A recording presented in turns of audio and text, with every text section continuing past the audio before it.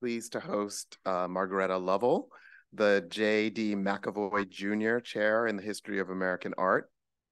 A graduate of Yale's American Studies program and a cultural historian by training, Margaretta specializes in the material culture, art, and architecture of France, Britain, and North America. She joins us to discuss her recent book, Painting the Inhabited Landscape, Fitz H. Lane, and the Global Reach of Antebellum America. In conversation with Margaretta is our colleague David Henkin, the Margaret-born professor of history and a scholar of 19th century American culture. But even phrasing it that way seems like an understatement. Now, before I turn things over to Margaretta and David, I did want to draw your attention to upcoming Townsend events. Next Wednesday, October 11th, we, the Townsend Center and the Berkeley Center for New Media, will be hosting the first in a series of conversations on AI and the humanities. Vikram Chandra, novelist and faculty in the Department of English, Hannah Zevan, media historian and professor in our Department of History, and Timnit Gebru, the former engineer at Google's Ethical AI and a founder of the nonprofit Black in AI. The three of them will discuss the topic of generative creativity and interpretation.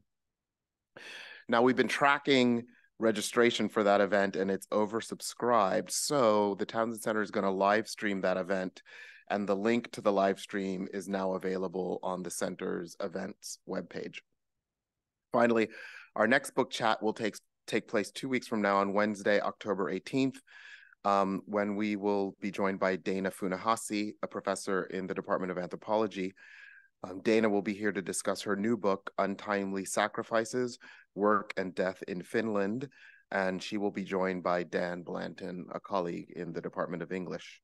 So without further ado, I'll yield the floor to you, Margaretta and David. So this is a huge honor for me. I mean, just getting a free copy of this of this book is, probably increases my annual compensation by a significant fraction. But also, this is, as those of you who haven't seen it yet, and I'm almost tempted just to pass it around.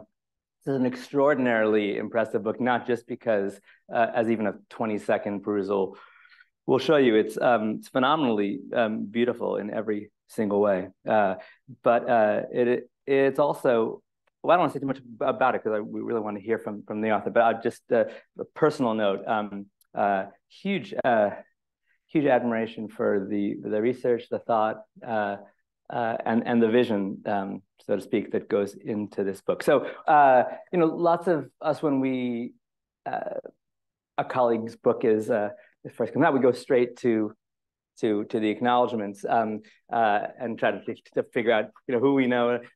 But instead, that's not where I went. Where I actually often go, especially with an esteemed colleague like Margaretta, is to think about how she came to this topic. Something else we do. I know very little about Fitz H. Lane, or I did now actually know quite a bit. But enough about Margaretta that this sort of made sense as a kind of painter who might occupy and absorb the focus of Margaretta's scholarship and curiosity. But I actually, as I read the book, began to wonder whether there were some deeper things other than time and place and sort of visual motifs that drew her there. So one of the things I learned in this book, that in Fitz H. Lane's lifetime, before his reputation, as she puts it, descended into a nadir of invisibility, I think that was, and then before it was sort of resurrected and reconstructed in all sorts of interesting ways in the 20th century, was that Lane was valued for a couple things, including intense accuracy, so a kind of conscientious attention to detail and to getting things right in their specificity, and also to the ability to evoke in his viewers and his patrons memories of of place over time, to transport people to a real place in a real time, which then made me think, okay, well, that's why you chose this painter. That's sort of what you are doing for a living as an art historian, is you're committed to a level of material specificity and accuracy that might seem to go beyond what would be necessary to sustain the art historical intervention. But also you are trying to transport us, and you succeed in transporting us across time and space to a particular place that we have sort of vague, imagined, maybe mythologized memories of. So with that sort of supposition, I did want to hear you talk about how your relationship to this painter, and maybe even to what extent you identify with Lane in relationship to visual culture or the New England landscape, or relationship to material life, or anything. Yeah. Well, thank you, David, for that warm introduction, and I thank you for doing this. I should say perhaps right off that David has spent his professional life in the antebellum period. I have not. So I had some trepidation about asking an expert to come look at that. One would not know that from this book. One of the reasons I picked this subject is that I had worked in the 18th century. I'd worked in the late 19th, early 20th century. And I thought, I don't know a whole lot about this antebellum period. So I need to fill in my own ignorance there. So how did I come to this project? A roundabout way, which I think is often the case, although I'm sure that there's some academics who are very systematic in picking their topics and making them work. I'm not. I saw an exhibition of Lane's work a long time ago, in the late 80s, and I remember thinking these paintings are really not only magical in themselves, but very different from the other landscape paintings that I was used to. But aside from that sort of memory of, these are, some of these are really amazing works of art. It took a long time before I decided that I was actually going to do anything with Lane. In fact, it wasn't until I was co-teaching a class with Joe McBride, who, bless his heart, is here today, called The American Forest, Its History, Ecology, and Representation, a partnership between art history and ESPM, which was a super course, a really wonderful course to teach and to learn from. I learned enormities from Joe McBride, where I was trying to think to myself, what's the ecological thinking of the artists who are painting the landscape in this period? And most of them are not, I guess is the one way to put it. They are not understanding the extractive industries. They're not thinking about the extractive industries that were very important at this time. But Lane is, and he's unusual in that he is painting the lumbering industry, the sawmills, the movement of lumber on the seas with these lumber schooners. So it started there. I thought, okay, I've done a lecture class. This might make a nice article. So it started as a very controllable, nice little article. And it soon got completely out of hand. One of the things that became clear early on was that he's a really good case. He offers a good case study for canon formation because he had a substantial local reputation during his lifetime, and then his reputation dissolved. People even forgot his name. It was, and not a single one of his paintings changed hands at auction for 70 years. So it was like he was gone. And then for reasons having to do with American culture in the 20th century, which is another thing that interests me, he then became really important to people. They saw things in his paintings that were useful for a Cold War moment. So there was the canon formation question that has always interested me. And also because he's interested in labor. Most 19th century American painters are particularly interested in labor, and he clearly is. he wasn't a trained artist, so he never sat in life class and studied the human figure for years, as most artists did. But he's clearly wanting to deal with figures doing their work in public, out where he can see them and portray them. So that was also useful, is that it helped me get a handle on ideas and attitudes towards labor. And last, I was really interested in the economy of art. Well, I was interested in the movement of money. Let me put it that way. Most art historians don't talk about money, but for some reason it interests me. I think it interests us all. We may be a little embarrassed about the fact that we're interested in it. And so I was interested in seeing how an artist made a living, because this is something that most art historians don't think about. It's just there are these products that we deal with as finished entities that we can approach. But the fact that they were entities that solved an economic problem for a specific person at a specific moment is something that's not often looked at. So I wanted to see how he had made a living, how he had created a patronage system or group, how he tried to, in fact, portray parts of this economic system that Gloucester, which is his hometown, was very much engaged in. So the fun part of the story was when it took off and went in different directions. We have China and Ireland and Suriname and Puerto Rico, which are very, very integral to the economic life of this little town, well, little city. Let's call it a little city. Not quite 8,000 people. So everybody knew everybody, right? 8,000 people is not so big. So that's when it got really exciting. That's when it was really fun. So I've given you a long answer to a short question. No, I think it's helpful.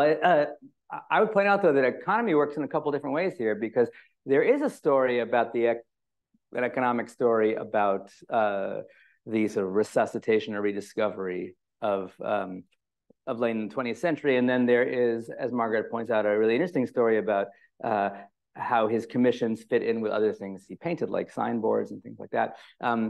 But I think the most striking thing in this book about the economy is his representation of economic activity, some of which relates to his own practices and participation in an art producing market, and some which doesn't, just has to do with the economic activities, extraction, or fishing, trade, et cetera. So it is in some ways very much a story about the economy. But the title of the book that you've chosen, The Inhabited Landscape, emphasizes something different. So I mean, it might be interesting to hear you talk about that. I mean, the first thing that will jump out at you when you see a book called Painting the Inhabited Landscape is the polemical insistence that this is not virgin wilderness, and that some of the grounds on which painting from this period has been celebrated or misunderstood, and even some of the rediscovery of Lane in Emersonian terms in the 20th century, which was really striking here, imagines a landscape that is underinhabited, uninhabited, or somehow at one with nature. So that's one thing. But I feel like there are a lot of other things going on here about habitation that maybe you could talk us through, if that's okay. About habitation. The claim I make is that he's painting an ideology. He's painting a political economy. He's painting what he understands to be particularly New England's fit with the land that New Englanders occupied at that moment and inhabited at that moment. But he also has shows ingredients of what has happened in that place at different times in history. So there's always a sort of eye cast back. The Revolutionary Fort, for instance, in the middle of Gloucester Harbor, is very much in the middle of many of his paintings. And a Revolutionary Fort on the ramparts of which he sits as he paints the town of Castine in Maine with a cannon at his side is very much part of, let's remember in the 16th century, what was going on here? In the 17th century, what was going on here? When the Dutch and the French and the English, and then finally the Americans are burning this town and pummeling it with cannons, and that's now this peaceful vacation village. Right? He asks us to think three-dimensionally about space. So that's part of the inhabited. He also asks us to think about indigenous people and their history in the place and their enduring presence in this period. Yes, most 19th century American painters of the landscape will, like someone like Thomas Cole, will insert a heroic male Native American figure at the top of a waterfall with a bow and arrow and feathers, and a very romantic vision of something that Cole is already telling us is gone, right? But we can romantically imagine in this place. But Lane doesn't do that. He paints his Native Americans in their, what we might call sort of compromised clothing that still is clearly marked as Native American. And he also picks women rather than men to portray. With their shawls and their flat-brimmed hats and their long straight hair, things that Euro-American women would not see as part of their persona in public.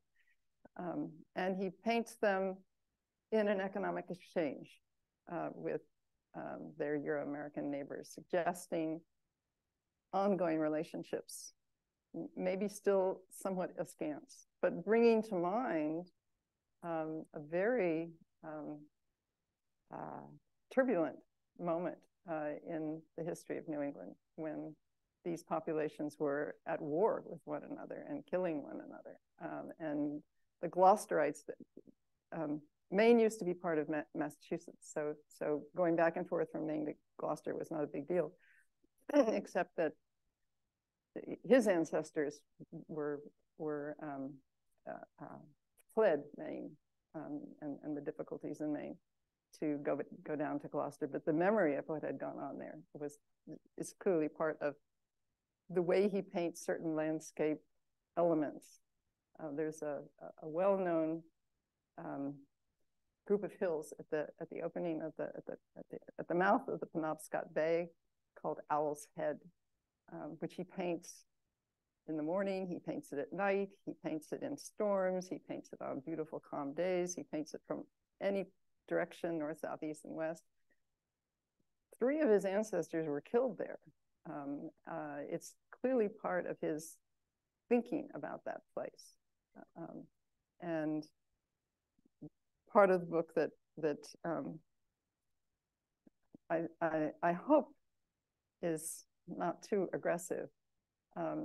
What I'm trying to say is the art historians who talk about these as beautiful paintings of a peaceful, tranquil, leisure place to spend your vacation are wrong. that Lane is actually painting a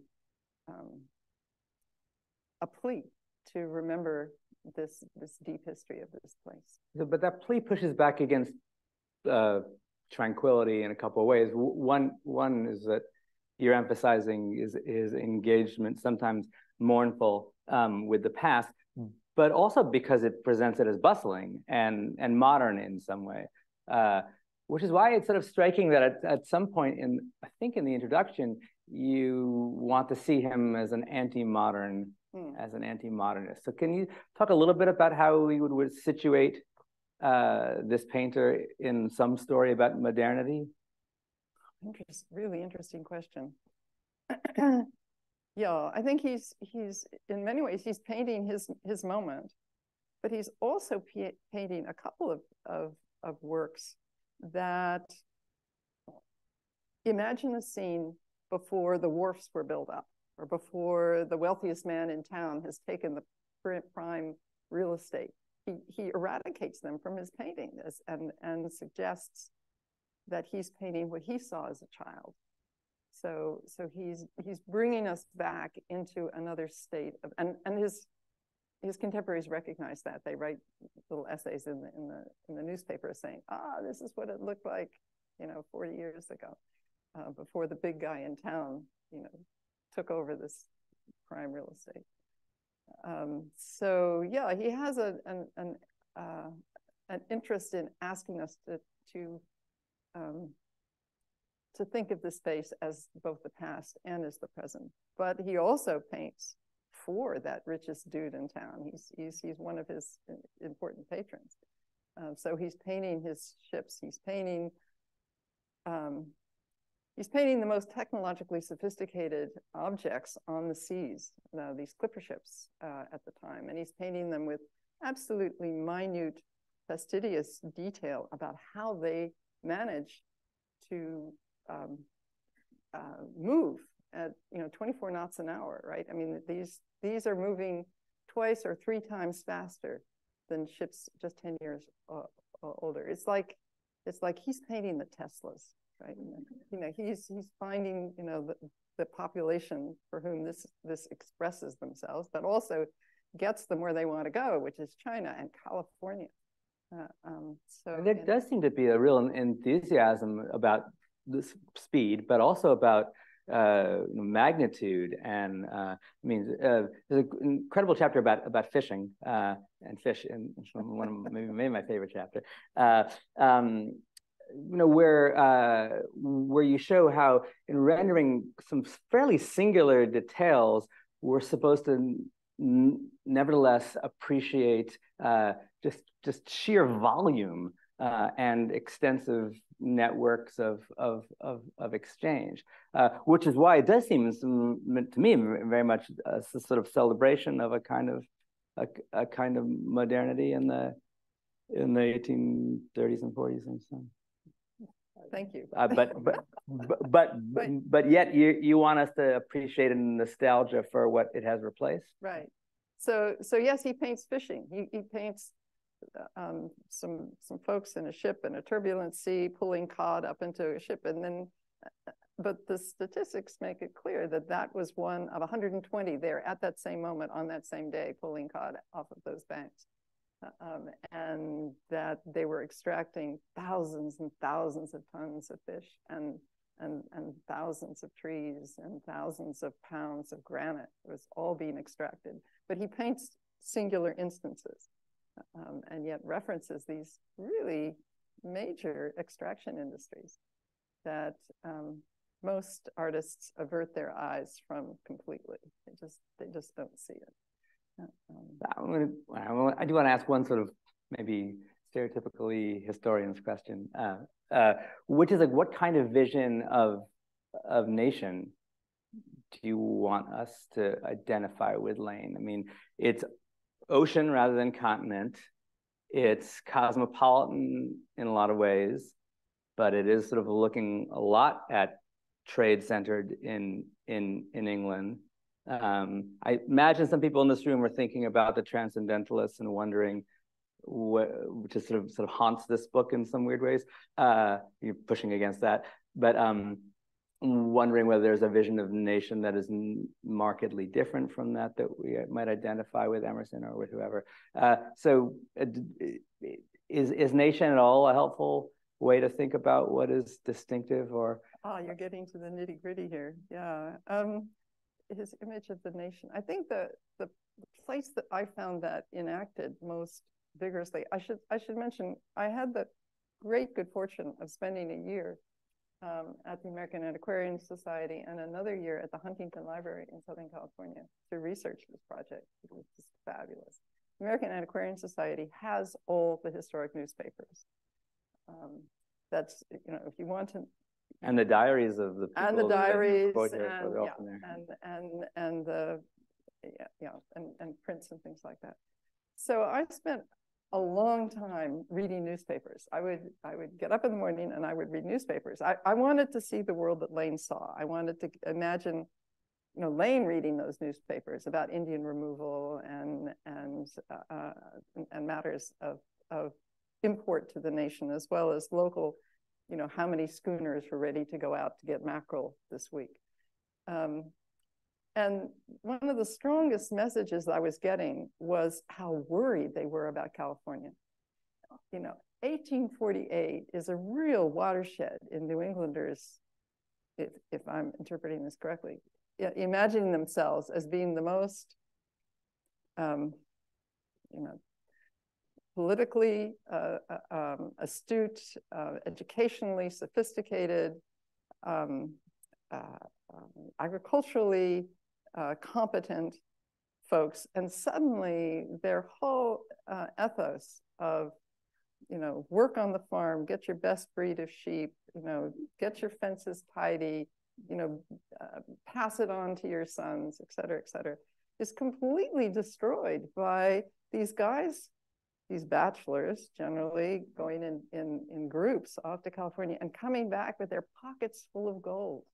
It's really disruptive of their sense of, I'm not sure whether it's nation, but their sense of what it is to be an American, what it is to be a virtuous person, and a hardworking person, and an ethically engaged person, and a community-oriented person. Because these were folks who failed, right? They just said, I'm going to go gamble, right? Gamble. I mean, what could be more un-New England? And it was a significant portion of the population of Gloucester. Right, right. And they were losing, they were losing their young men to maritime disasters. They were losing their young men to California. They were losing their young men to the Civil War. I mean, there's a sense of crisis going on. So that's a little bit different. You're going in the direction of transcendentalism. Yeah, I don't know. I mean, that's a whole. It's hard to write about this without encountering readers' expectations, right. And also because so many of our myths of antebellum New England culture have been framed around that, and also the transcendentalists play a big role in the resuscitation of, right. Lane. So anyway, yes, I would say that although Ralph Waldo Emerson is in the background, two of his brothers go to work for Lane's principal patron in Puerto Rico, where he's the consul and a businessman, and introduces banking, for instance, and owns a plantation. So these two Emerson brothers are down there with him and writing letters back. Bless their hearts, those Emersons wrote every day. It's just amazing. And they kept all their letters. And they're all at Harvard, so you can go and play with them there. And Ralph Waldo gets involved in the story personally. But I argue against the impact of transcendentalism on Lane's paintings, partly because when we come to the middle of the 20th century, that's the hook with which scholars and the market picks up Lane's work. They say, what we're looking at here is painted versions of transcendentalism. That becomes the shtick in the late 1960s. And suddenly these paintings come out of the barns and out of the attics, and they go to the market, and they just zoom off the, again, here I am talking about money, very impolite, but yes, okay. It is a measure of value. It is a measure of understanding and desire, I guess, desire. So that's what mid-century Americans wanted. They wanted paintings about an America that isn't indebted to Europe. So they're looking at native productions, or what they understand to be native productions, and they find it in Lane, who's in the very first chapter, in the 1950s, he's presented obliquely as kind of a folk artist, which is interesting. And then he becomes the mainstream artist without changing anything, which is really, it's like, okay. So that becomes the way Lane is understood, is that he's these flat water images where the sky and the water echo each other, and there's a sense of stillness and calm. Those are the paintings that just rocket off the podiums and the sales. That's a little bit about interest in form as well, in the formal features of the paintings. Right, yeah. but those scholars say, don't look at the details. Right. Just look at the formal quality. Just look at the horizon against the verticals and the diagonals of it's like, whoa, that's not a diagonal, that's a spar. That's part of the rigging of a ship. Let's talk about it as a ship. And they don't. They just say, don't look at the details. Look at the sun. Look at the. So I'm saying, please. It's all in the details. Look at the details. That's what he was looking at, and that's what his customers were looking at, his contemporaries were looking at. So should we take some questions from the room? I mean, a lot more to be said here, but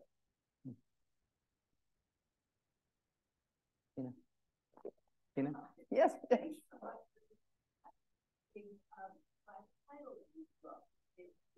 Landscape, and then it's the image of space. And what I think, and then from what you remarked, I think you're talking about what the relationship and the totally tight relationship between the land and the sea, that they aren't separate entities. And I think that's a very important point to make. It's not just guys and boats out on the sea. They're involved in a fishery that is continuing for connections since the 17th century in the Gulf of Maine. But anyway, I love that idea that the landscape and the sea are part of the integrally related. Right. I think I should mention that, yes, he does paint harbors. He does paint the seacoast. He even paints one or two beaches, which is, of course, we're only beginning to get beach culture at this moment. People understanding the beach is something other than wasteland. It's a place to go and look, right? But it's the inhabited rim along the water that he paints. He was disabled, I should say. He was, when he was 2 years old, he became ill. And when he recovered, he could only walk with crutches. So he was not, I mean, we could say that he had his career in the harbor because he wasn't like Frederick Church, able to go glumping off into the Adirondacks or something like that. But he did get around. He traveled by sea. He went cruising through Maine, the Maine islands, camping out with his pals. He got as far south as Baltimore, probably got to Puerto Rico to paint one Puerto Rican image that I think he almost certainly did on site. He also, there are records of his being hoisted up on masts so he could get a prospect, things like that. So he wasn't, so he was able to get around, but he didn't get far from where the water could take him, or a gig. We have some records of his renting a gig so he could go by horse, by cart or little gig around the peninsula of Cape Ann. But yeah, the water's everywhere. And his contemporaries were particularly interested in his depicting water. That is a magical entity that has no substance and yet is so very present and so very powerful and so very important. They thought his rendering of water was top notch. Amy? Yeah.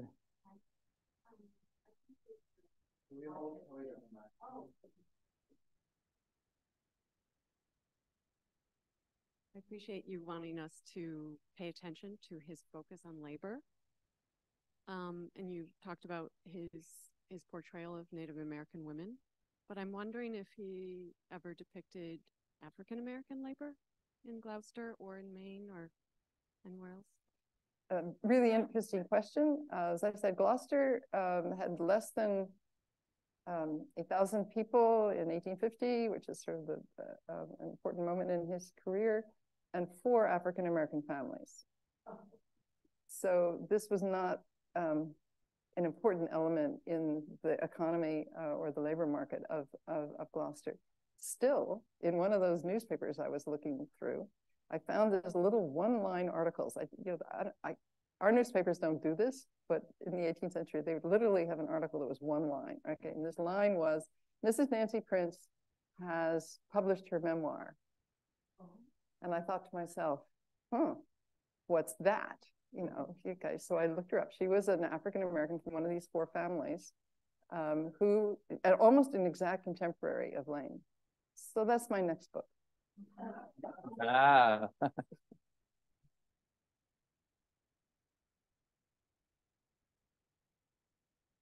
By the way, as is the case with many of the people in this room, it's very dangerous to hand us a microphone. But actually, I have a follow-up question, which I think is about labor. And you're commenting on Lane observing the technology, the labor of his time. And it made me think about something I learned from the art historian John Berger, who said that in Picasso's work, arguably the person who dominated the 20th century in art, there are no references to the 20th century technology.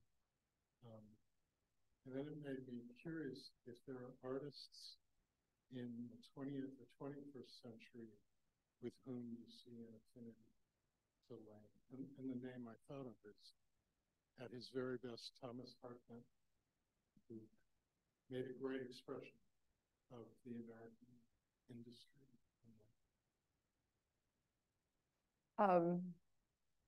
I wouldn't usually put Benton in the same breath with Lane, but I can see your point, and that is he's for those of you who don't know, he is a muralist, primarily a muralist, but also there's some large canvases of his here in the Fine Arts Museums of San Francisco, so you can go see them. But his murals are about, in large part, about urban life, which includes labor, it includes leisure activities, it includes, it's primarily figurative. Lane's figures are small, and the reason our eye goes to them is A, because he often puts them in a red jacket or something, but B, because we are, as I understand it from psychologists, we're sufficiently narcissists that we look for human figures, right? And even if they're very small, they will still draw our eye in any kind of tableau. Benton, you know, whops you with them, right? That they're just, you know, they're huge and very, very present. Much more subtle, I think, in Lane. But yeah, who paints labor in the 20th century? Interesting question. It would be in the 30s. Or extraction. I mean. Or extraction, yeah. Yeah, not so much. I mean, artists tend to avert their eyes from many things.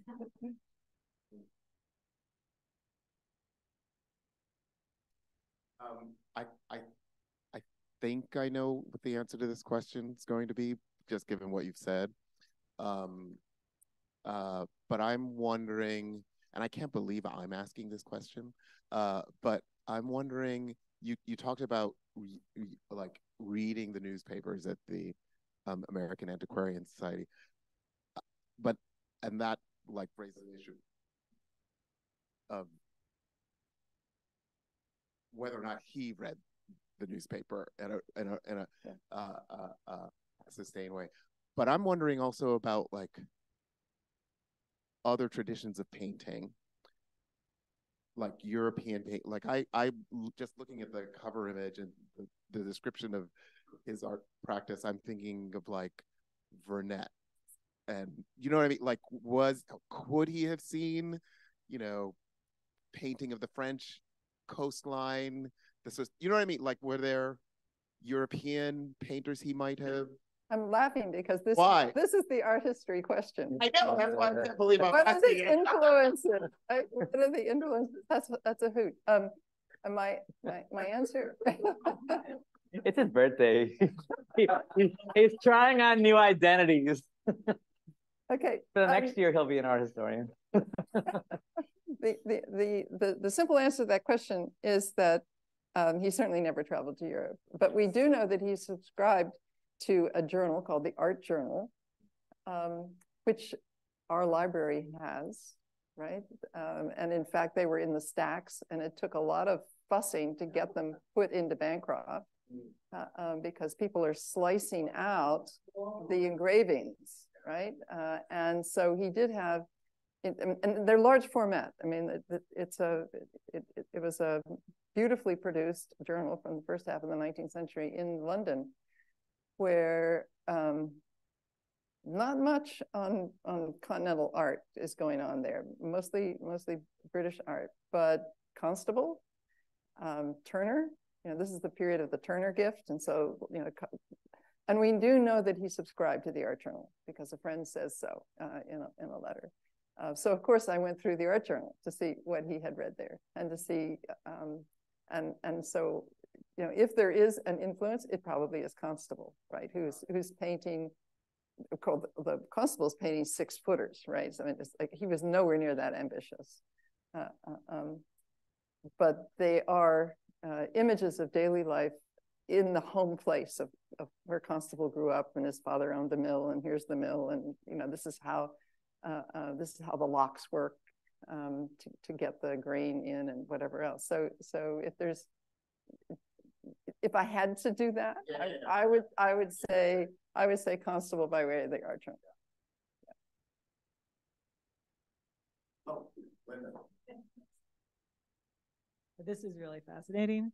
I was not thinking so much of the transcendentalist precisely, but more about his contemporary literary writers, or his approximate contemporary literary writers, Melville and Hawthorne and Thoreau to some degree, in terms of the representation of the transformation of the landscape through industry. So the train, the mill, well, of course, and also with Melville, there's the shipping and fishing industry. So there seems to be more of a relationship than to the philosophy of transcendentalism. Does that strike you as reasonable? As possible. Okay, well, what we know about his education was that there wasn't much. His brothers were, codfish were paid, so his brothers could be tutored by the local mathematician so that they could become navigators or something. He was not. He was tracked into being a shoemaker. So, so he had a very minimal education. And after, at the age of 27, he says, I'm going to change my name. I'm going to go to Boston. I'm going to become a lithographer. But as a kid, I mean, his mother was given certain allowances. She didn't have to pay taxes because she had a disabled child. So we know that he was seen as a burden and not as an economic engine and not as somebody, a youngster with promise. And so he's a late bloomer, let's say, 27. He puts down his shoemaking tools and lights out for the big town. On the other hand, when he builds his house, and I think this has to do with a patronage story, but I don't want to get into it right now. When he builds his house, he builds it with granite, which is completely outside of the local tradition. He builds it with 7 gables before Hawthorne. There you go. Right? And with internal vaults in his studio. Like, he goes Gothic. There's just, and nothing else in Gloucester is Gothic, architecturally speaking. Like, it's like, whoa, what's going on? Art journal.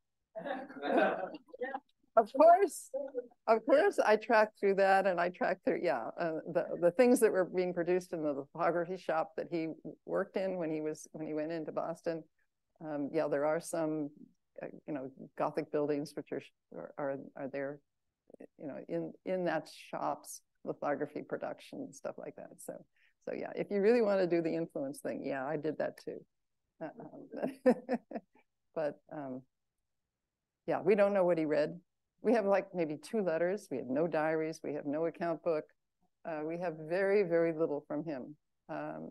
We just have his pal, this guy named Stevens, who was very enamored of his work, who annotated his drawings, who ordered a painting from this drawing, and who was there on that day when they had the picnic at that beach. the initials are in the right-hand corner of even the children are included. So blessed be this. Everyone needs a Boswell, right? So we do know something about the production, but a lot we don't. I wonder whether that question is just about the influence of the authors that you mentioned, but also just how you might compare Lane's vision of industrial change.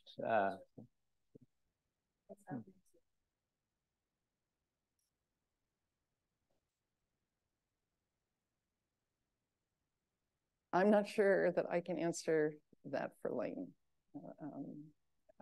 He's definitely upbeat. I would say he's saying that this landscape works. I think that's, I would stop right there. That word does a lot of work for you there. So. Did he ever display any of his paintings in Boston or in New York in the way that his contemporaries did in small theaters? In small theaters, that I can answer your question up to that last phrase. I'm thinking of the very large paintings that were on display that Cole and others did, Brustad, were you paid to go into a theater setting? No, absolutely not. I mean, we're talking about, at this moment, Frederick Church is able to have one painting exhibitions, and people would pay 25 cents to come in and see one painting, huge paintings, and sell them for $10,000. Lane sold his paintings on average for 200. Okay, 100 to 200. The most he ever sold a painting for that I have a record of is 500. So this is much smaller potatoes. But yes, he did send canvases to New York to be exhibited in the annual exhibitions. And he did send them to the Boston Athenaeum for their annual exhibitions. But, altogether, I would say maybe 20 of his images were publicly exhibited like that. And they were actually in the American Art lottery. So some guy in Kansas got one of them. So, Deborah? I just, you dangled it, and I wanted to follow up on Suriname. Could you tell us about Suriname? The Suriname connection. That's fish. The major economy of Gloucester was fish, but they were not consumed in Gloucester. In fact, most were not consumed in New England. Most were salted, dried, barreled, and shipped either to the Catholic countries of Europe. A lot went to Lisbon for Fridays, but their major trading partner was Suriname, and so the fish were the primary protein for the slaves, and they were bought by the barrels because,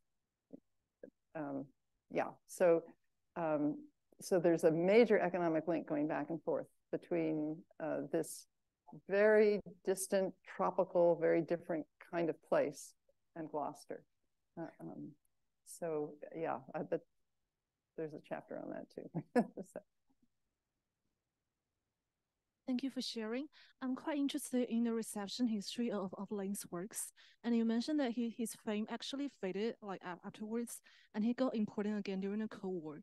So I wonder the reasons behind this. Thank you.